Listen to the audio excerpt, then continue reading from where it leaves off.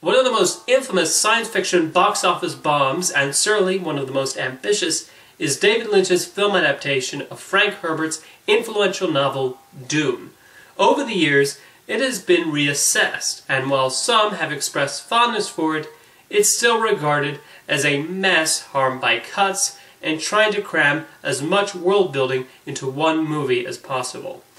And the truth is, as much as I admire Dune and do enjoy it, it's not hard to see why the critics didn't take to it.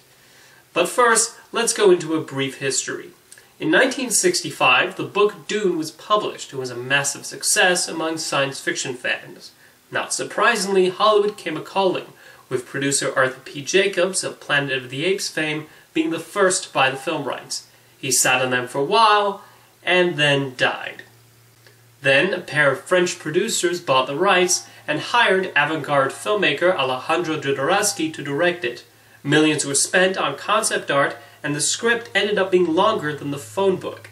Eventually, finances ran out, and this project became one of the most infamous unmade movies, enough that a great documentary called Jodorowsky's Dune was made that goes into just about every detail about what could have been. When Dino De Laurentiis bought the rights, he asked Ridley Scott to direct it, and while the script was being written and the artwork was being designed, Scott had to bow out due to personal reasons. Eventually, David Lynch, hot off the success of The Elephant Man, and having just turned down an offer from George Lucas to direct Return of the Jedi, got the job of bringing Dune to the screen. One trouble, production shoot in Mexico, and Lynch being forced to edit down his 3-hour cut. Later, Dune premiered, and as is well known, flopped. In this defense, I'm going to talk about not only what I like about Dune, but also explore precisely why audiences and critics were turned off by it. At this point, I would describe the plot, but it's difficult to do that in simplistic terms, which shows the trouble Lynch had when trying to adapt Dune. There are a lot of characters, terminology, and history going on here, but for me, that's kind of a part of its charm. This feels like a lived-in future world, and the political maneuvering and conflict between the families is one with clearly a lot of history. It's also why I recommend watching the prologue from the longer television cut before watching Dune, as I think it does a better job of explaining the conflict at hand and the history of the 4 planets better than the introduction with Virginia Madsen. I think the development of the main character, Paul Atreides, does a decent job of pulling me in. He goes through a major arc, from wanting the all-powerful spice from the planet Arrakis for his own family, to wanting to cease production of it, and it's fascinating seeing his change to freedom fighter. The main villain, Baron Harkonnen, is where Lynch goes the most gruesome, something that was criticized on the original release, but I think it fits the character of a sleazeball so dependent on the spice, which is the equivalent of an addictive drug, and Kenneth McMillan is clearly having a ball in the role. Throughout Dune, we see backstabbing, changing alliances, and a war getting bleaker and bleaker. Another great concept presented in the world building is the sandworms, which were adapted for the screen by Carlo Rambaldi, the same man who put E.T. together.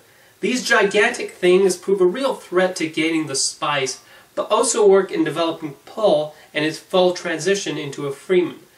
I really like the overall look of Dune, and I have to give credit to production designer Anthony Masters, who makes each planet look unique and distinct. The Harkonnen's home planet of Gaudi Prime is especially imposing and truly adds to the sick nature of the Baron. The score by 1980s rock band Toto also adds to the atmospheric quality of Dune. One unusual device used in the film that I don't think entirely works is the inclusion of voiceover, as characters randomly spout inner monologues about the situation. This clearly exists to provide more information to the audience, but it all feels superfluous and distracting. Additional narration by Princess Irulan occasionally pipes in to fill in gaps in the story and explain things to the viewer. That's the tricky part of taking such a dense novel like Dune and packing it into a studio-mandated runtime. It makes me wonder if splitting the book into 2 parts would have been better, but that's a practice more common now than it was in the 1980s, and Dune was already expensive enough as it was.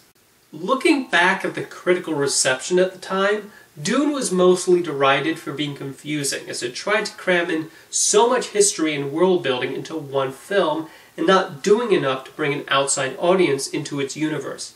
It's amazing how arrogant they were in thinking that they didn't have to tell any story at all, and then it's amazing that then they throw in the narration. It starts out with the actress Virginia Madsen on screen, and she's saying, these are a few things you need to know about my father and about these 4 planets and about the worms and so forth. And you're saying, wait a minute, I'd rather be confused and not know anything than be confused by the explanation. Yeah, I sat there, you may have heard me, 5 minutes into this film, I yelled out at the screen, I give up. And then I had to watch the rest of it.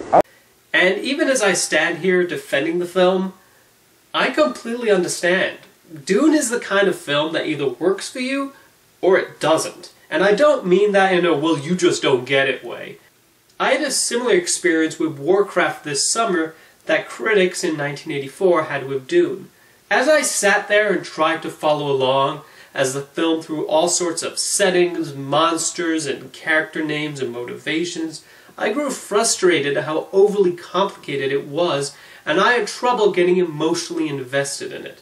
However, there were people who were more enthralled by Warcraft and had an easier time getting absorbed in the world and mythos, not unlike what has happened to Dune in the subsequent years since its release, and the adoration towards it grew. I also think part of why it didn't resonate with audiences at the time was that people's expectations for a big-budget science fiction epic was something more along the lines of Star Wars. I love Star Wars, but part of its widespread appeal is its ability to take classic tropes and present them in a way that's simplistic, and its basic themes of good versus evil have an easy universal appeal. George Lucas even took some inspiration from Dune when making Star Wars. The planet of Tatooine definitely owes a lot to the desert planet Arrakis, as does Luke Skywalker becoming a respected leader for the Rebel Alliance. Dune is anything but simple, and there's a lot more to comprehend as we follow its set of characters and their multiple agendas. There's a lot to unravel in Dune as a result. I can also understand somebody watching Dune and finding it too campy and ridiculous. After all, this is a film where Sting, yes, that Sting, suddenly appears wearing winged underwear. Hey, Lynch originally wanted him to be completely in the buff, but then the producers were like, yeah, no, put some underpants on him. It's also definitely a product of the 80s, and I think that's a decade that's probably easier to swallow for some than for others. Then there's the fact that this is a David Lynch film. Even though he has distanced himself from it, it still fits in neatly with the rest of his filmography, in its usage of weird and often surreal imagery. A scene in which Paul's younger sister is born in a pool of blood is straight out of the Lynch wheelhouse. To conclude, while I like Dune, it makes complete sense why somebody would watch it and react with, what was that all about? That's certainly how many in 1984, and even the heads of Universal Pictures, felt while watching it. And I say this as somebody who hasn't even read the book, so my enjoyment of it doesn't even come from being familiar with the source material. I think you should give Dune a watch and decide for yourself how you feel about it. Whether you love or hate it, you'll certainly find quite a lot to discuss. See you next time.